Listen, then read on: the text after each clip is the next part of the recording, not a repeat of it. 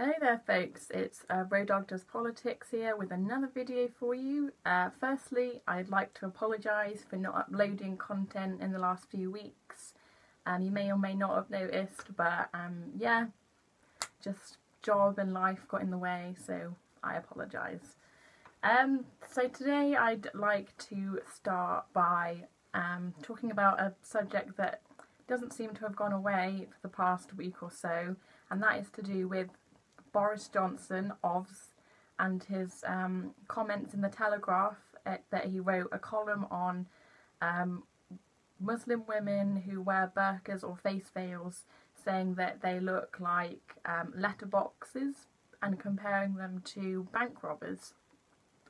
Now, I think it's important to note here that in his article, his column, he specifically wasn't explicitly saying that the burqa should be banned within the UK. He was sort of defending, well, not defending, but just saying that, you know, free speech and, you know, I don't think, as in Denmark, that the burqa should be banned.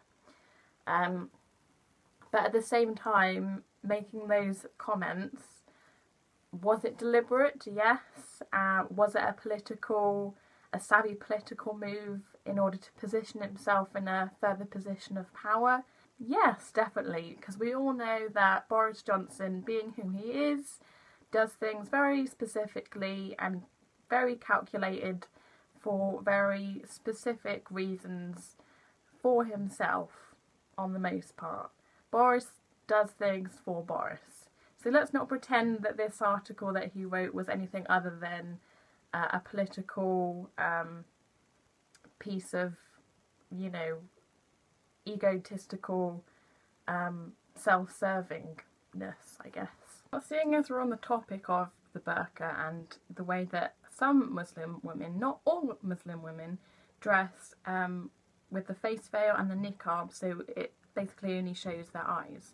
So as we're talking about that, and a lot of people within the Muslim community have rightly gotten offended by those comments that Boris made, do I think that he used the wrong choice of words to describe Muslim women specifically? I absolutely do. I think that he could have gone about that whole issue a lot more tactfully, a lot more sensibly, using, you know, more sensitive language. But obviously, as I've just said, Boris does things in a very calculated way, and he'll only do it if he knows that it's going to prevaricate and provoke a reaction within certain communities of people, and he's absolutely gone and achieved that, because we now have the reaction in the media and within certain groups of minorities that we have now. But if we're going to have that debate about you know, the face veil and its place within the UK, I think, you know, if we want to have that debate, then absolutely.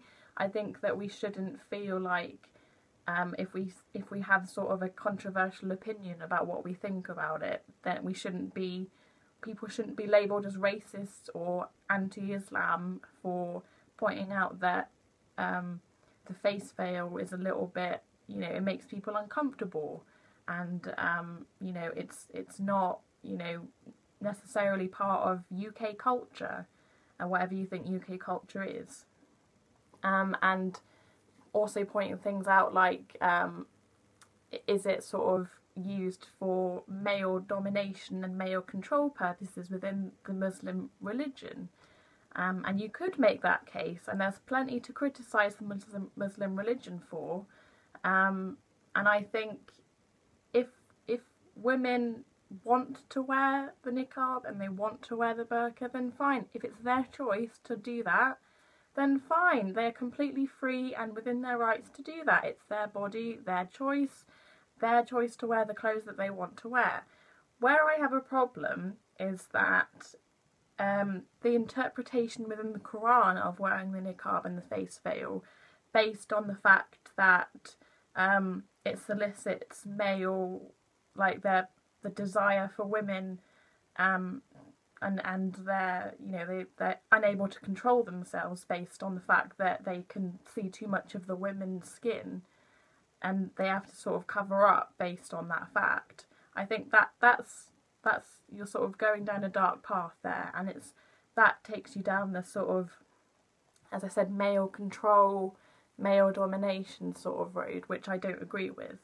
And, you know, any woman or young woman who feels that they are sort of coerced into wearing these garments based on the fact that they've been told to, and it's not necessarily their choice, then that's where I think, you know, you start getting problems.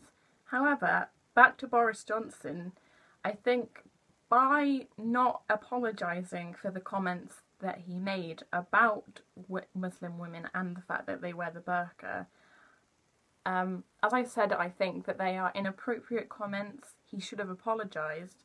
However, by not apologising within his column and being backed up by members of his family, and the media just not holding him to account the way they should be, I think he is successfully dog whistling to more extreme, radical, anti-Islam sort of UKIPers, and, you know, saying, you know, come on, it's okay to be slightly racist, or, you know, full-on racist if you like.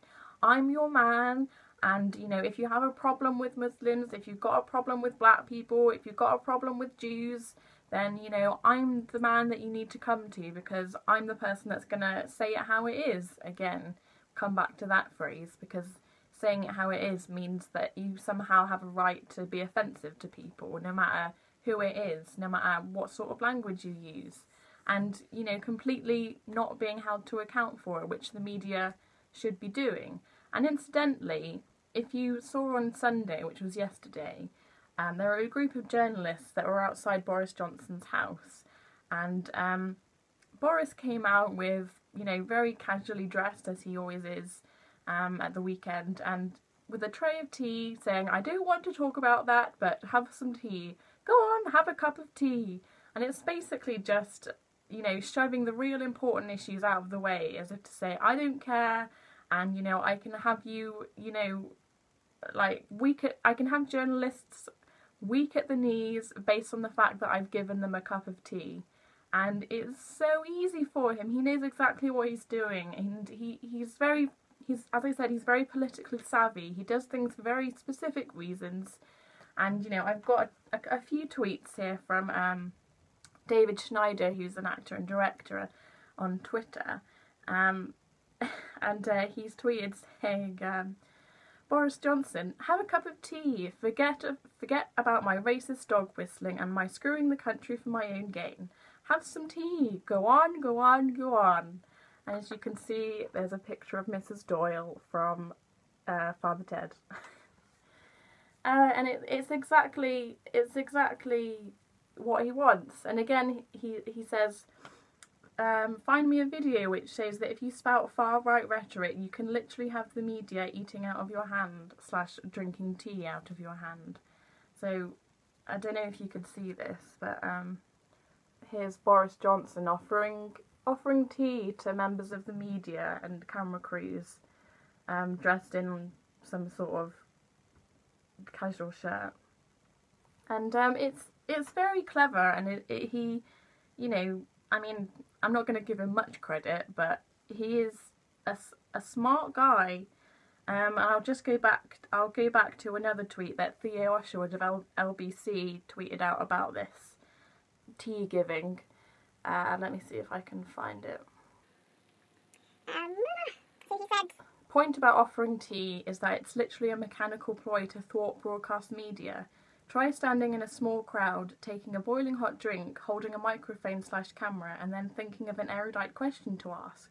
It's difficult and we keep falling for it.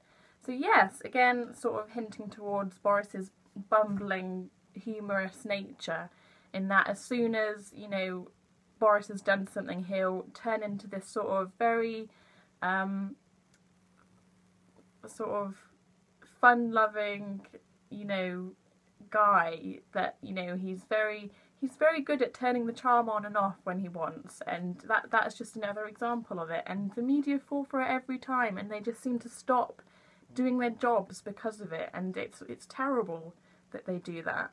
So yeah, that's what I think about Boris, and it's just, it's terrible, isn't it? It's just terrible that, you know, no one seems to be taking him, like, to, you know, to task over this, and this sort of far right rhetoric that keeps going on and on and on, and the left is just doing it, is just failing, like, on a massive level to hold them to account, and they're just having their own issues, and everyone's infighting. It's just, it's a terrible, terrible time for the UK at the moment. It's terrible for Europe, and like far right parties are on the rise, and it's just, it's just a mess. I don't know what to do about it. We need to do something about it, and I don't know what the answer is at the current time.